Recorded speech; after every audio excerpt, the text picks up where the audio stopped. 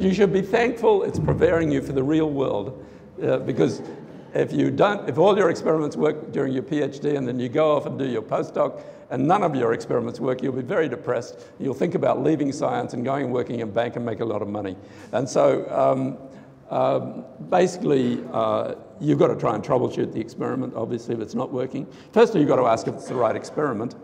It might be an experiment that your supervisor put you on, but you didn't originate, and maybe you need to explore just how useful the experiment is. But often, the reason experiments go wrong, they go wrong all the time. Assays stop working. It can be that the water isn't good, or you've changed your batch of fetal calf serum, or the product that you formerly bought and you now believe is the same product has been changed in some subtle way.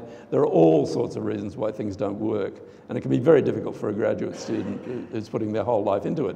Of course, once you're a supervisor and you have 10 graduate students, maybe 3 of them are getting results and the rest of them you don't worry too much about. No, so you try and help them, of course, but it's part of the experience, basically, to go through a time when things won't work well. Sometimes, too, you can go through an experience where you think you've discovered something enormously important, and you get wonderful results, and the graduate student or postdoc gets tremendously excited. And then with each subsequent experiment, it goes away.